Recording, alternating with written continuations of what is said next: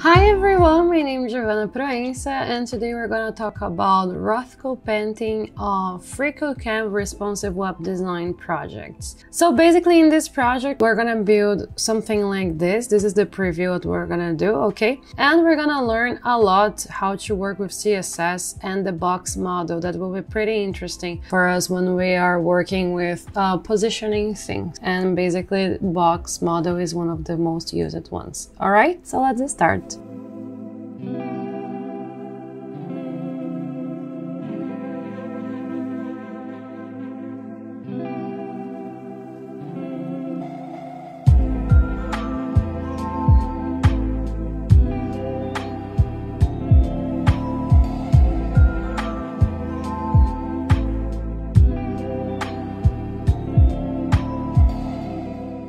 So, like I always mention in every video about freeCodeCamp, if you didn't watch the previous videos or if you didn't do the previous projects, please go back and do them again, okay?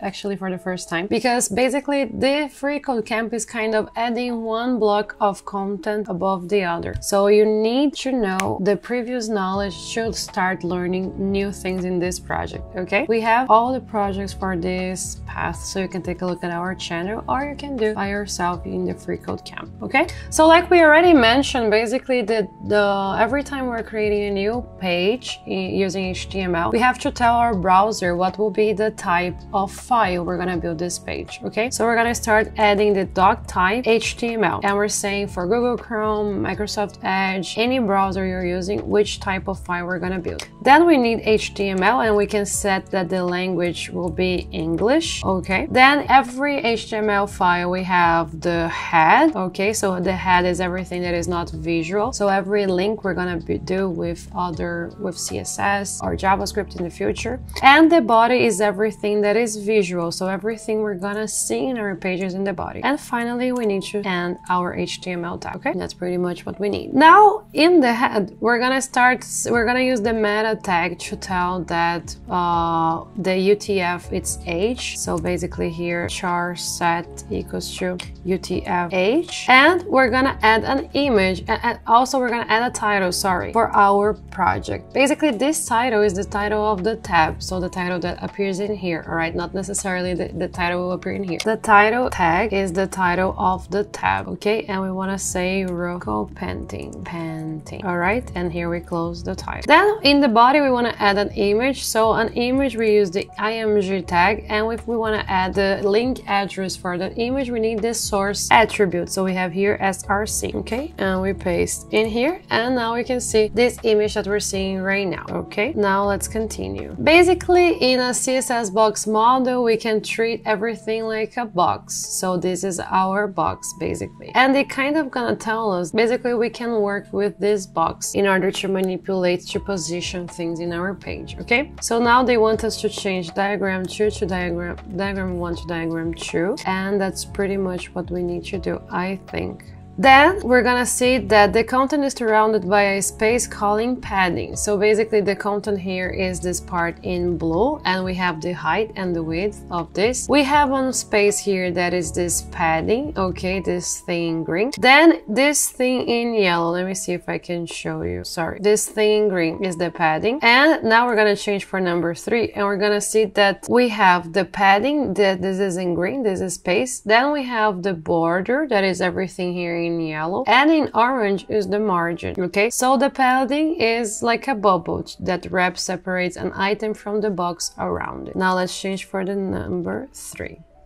And it's pretty good because we're gonna learn some things while we read in here. The margin is the outside area of the box. So depending on the case, you're gonna use margin or padding. So always be aware if you wanna create a space inside the box. So if you wanna create a space inside the box, you use padding, or if it's outside the box, the div you're working, it will be a margin, okay? And now we're gonna remove this img. This was just to make us understand what is the big difference between padding and margin. Now we're gonna add a div and we're gonna give a class canvas, okay? And then we're gonna close the div. Right now, we're not gonna see anything, but inside this div, it's gonna be everything we're gonna build, that things we saw before. Now we're gonna create, we're gonna start styling our div with CSS. So we need to add here, do you see we are in the head? We're gonna add a link to our CSS file. So basically we have to use the word link and we're gonna see rel equals to style sheet, and then the href, we're gonna say what is the name of the file we're gonna get the style. So in this case we're gonna say styles.css. okay, we don't have the file right now, but now we have in here. Okay, then we're gonna work with changing the width of our card. In our case, it's not card, the name of the div we gave is canvas. So now we're gonna add a width for our canvas, and it will be a width of 500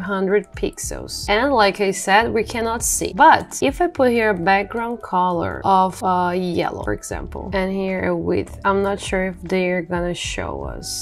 And if I put here high, for example, I just want to show you what is going on. So this is the width, okay? The width we're gonna set if we want this to be the amount we want. If I put here 300 pixels, it will be smaller. If I put here 1000, it will be a huge amount in here. In our case, we want 500, okay? Let me remove here the high and the yellow.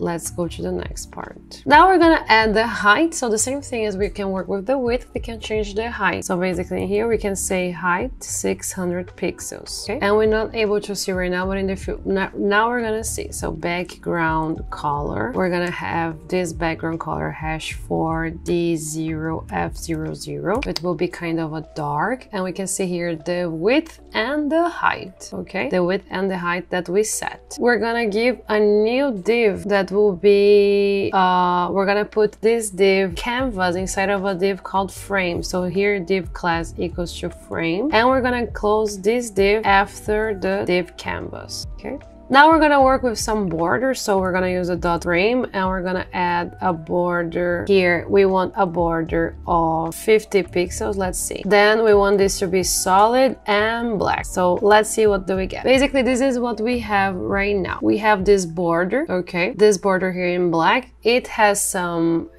space, and we set solid, so it will be completely painted, basically. Now we're gonna change the width here for 500 pixels. So width will be 500 pixels. Okay, now we can see in here 500 pixels. All right, and now we're gonna add some padding in the frame. So now we can use padding to check what is going on between the frame and the canvas. So in here, basically, we're gonna work with the frame. We're gonna add a padding of 50 pixels, and let's see what happens. The padding is creating a space between the frame and the box in here, like we can see. Okay, then we can set the margin to 20 pixels auto, and we're gonna see what's going on. So the margin will be outside the box. The margin, the padding will be here inside the frame. Now we're gonna add a new element inside of our Canva, and we're gonna call the div class 1. So now we're gonna have a new div, and we're gonna give a class 1. Okay, we won't see anything right now, but now we're gonna work with this one. So here dot 1, we're gonna add a width 425 pixels. We can't see. The height we're gonna add in here of 150 pixels. We can't see anything so far, but now we're gonna add a background color. So now we'll be able to see what we're doing. And basically here we wanna add the hash EFB762. So now we have, this is the div we are creating in here. All right. Now we're gonna give a margin. So here we're gonna say margin 20 pixels auto. So we're gonna see here that now it kind of change here the margin, right? We're adding 20 pixels from the limit in here, and basically we're creating this space. Before it was starting in here, now we have 20 pixels in the left, and then we're starting our inner div. And we're gonna add a padding of 1 pixel, and let's see what happens. So now we have a space in the top as well. Okay, and if I put this in here, we can kind of see that we are creating kind of something artistic. Now we're gonna replace padding for overflow and we're gonna set to hidden. So let's see, we're gonna replace padding and we're gonna do overflow and the property will be hidden, and let's see what happens. So basically the hidden here would change the canvas back to the original dimension. So we're just changing here the dimensions. Now we're gonna add another one that will be another div, class equals to 2, right? And here we're gonna again set the width and the height, 70 pixels. We can't see the changes, but once we add the background color, it will appear. The height of 200 pixels, and we'll be right after this yellow part. So let's change here the background color to this #8F0401. So like we can see here, it's in this part, and now we're probably gonna manipulate the padding and the margin. So margin auto. So now it's in the middle, if you see. All right, we have the same spacing in all the sides. And let's see the padding. No, we're gonna create a new div. So div class equals to 3. Great. And now we're gonna give a width of 91%. The good thing about the width 91% is that it will be responsive. So depending on the size of your screen, it will be 91% of the screen you're using. So here we're gonna use a .3 width of 91%. And right now we're not gonna see anything because we need to give a color, but we can also set the same for the height. We can say that we want to use 28% of the height we have available in our screen. And we're gonna see right now with the background color, and we're gonna play around. And we're gonna see in here. So is this div in here in red? If I expand, it will change. Actually, it won't change in this case because we set already the size of the other ones. But basically, instead of using numbers, pixels, we can use the percentage, okay? And we're gonna set the margin here to out. It's really good to use percentage when you wanna be responsive. In this case, it won't be responsive because we already set the width for the outer divs. So basically, the inner div, it's kind of can't do much things because it's inside of the other divs. Then we're gonna change here the margin. We're gonna set to 0 auto and 20 pixels. Let's see. So now we have this space in here. This is good. Okay. And now we're gonna work with blur. So basically the blur will blur the image. Okay, we can use filters. That's really good. So in our case, you can say the filter is the property, blur is the value, and you can set a number of how much you want to blur things. So here we want to blur the canvas. So let me see where we are. We're already inside canvas. So we need to say filter, blur, and we want to use 2 pixels. And when we see, now it's blurred this way. Then we want to do the same for the 2, right? So create a rule that targets both 1 and 2 to increase the blur effect for 1 pixel. So how can we use 1 and 2 both? We can use .1, .2, and we can use here filter, blur, 1 pixel. And this will increase the blur for 1 and 2. If I put here 10, I think it will be even more, we can even see better. So basically when we say this way, the name of the 2 selectors divided by a comma, we want to change both of them. And the last blur, we want to give a filter blur of 2 pixels, okay? And now we're changing this third little div in here. Now we're gonna change those rectangles, right? So basically we're gonna increase the area of 1 and we're gonna use the box shadow. If you don't remember, the box shadow will create, we saw this in the previous videos, but basically the box shadow will create a shadow around the div, around the box. So it's pretty interesting. We're gonna create some shadow around the div, okay? So here we can say box shadow, and we just need to copy these properties. So we're kind of setting how we want to increase the box shadow, okay? Using this. So we want 0 in the top, 0 in the left, something like this, and we just want in 2 sides of our div to have a box shadow. And we're gonna do the same for the 2. So here, box shadow. Here we're gonna use the same box. Oops, I don't know what I did here. Box shadow. We wanna use the same, but we wanna change the color to 8F0401. So we wanna use kind of the same color we had in the previous one.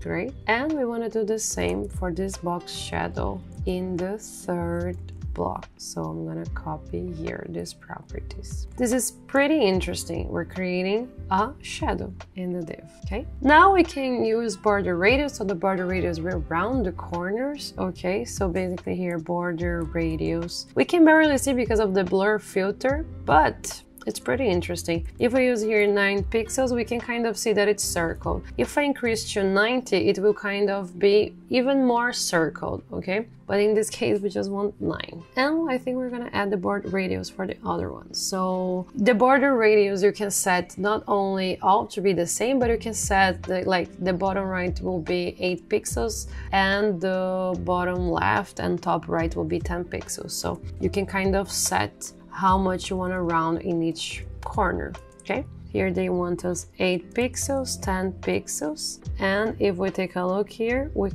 have this kind of difference. The last one, we want to have each size a different border radius, so it's pretty interesting that it doesn't need to be a standard. You can change the pixel for each part of your code. And if we take a look in here, we can see that they are not with the same, they are different, right? They are rounded in different ways. Great. Now we're gonna use this transform rotate. So we wanna rotate our image in it counterclockwise by 0.6 degrees. So we're gonna use the transform rotate and take a look at the yellow div. Rotate here. I just changed here my camera too so you can see. We're gonna use rotate, and when I do here 0.6, we're gonna see this rotating basically. Let me see if I put here 90, how it's gonna work. Here transform 0.6. So like we can see here, basically depending on the rotate, we can change in here, okay? In our case, we're using 0.6, but it's not working. We need to use the word DAG, okay? And we see that now it's already a little bit not aligned anymore. Let's see here, it's saying, so it's counterclockwise, so minus 0.6, I believe. Because it's counter. Then in this one we want 0.5 degrees, so here transform, rotate 0.4 degrees, and we can see now the second div a little bit to the right. And the last one we want this to be clockwise, counterclockwise, and then we're finished. So here transform, rotate, minus 0.2 degrees. And we can see in here that we can barely see actually, but this is pretty much what we have, okay? So this is it for our project, all right? If you enjoyed this content, please give us a thumbs up, subscribe to our channel. If you have any question, you can send here on the comment, and I hope to see you in the next video. Bye-bye. If you would like to have full support from programming expert via Telegram group and group coaching, check the description below.